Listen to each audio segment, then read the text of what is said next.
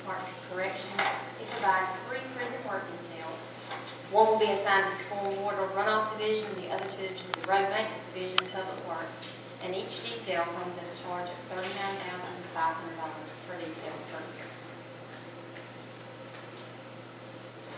The contract says July, first day of July 2011,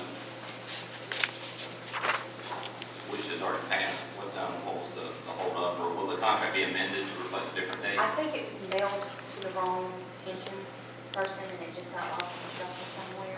And I think, correct me if I'm wrong, we have run into this in the past before and they let it go ahead and go through. So we won't have to renew it at a different date. It'll still be yes. June 30th. They send it at the same time every year, yes. And how many days of work?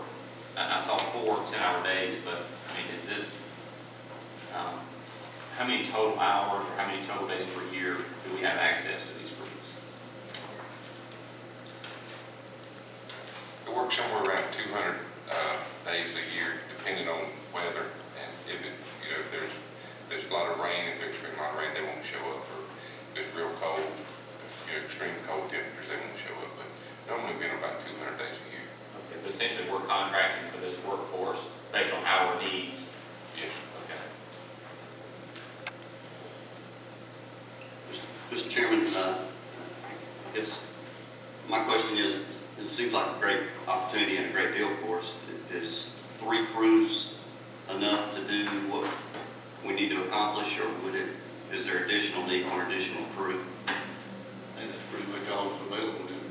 Yes. Okay.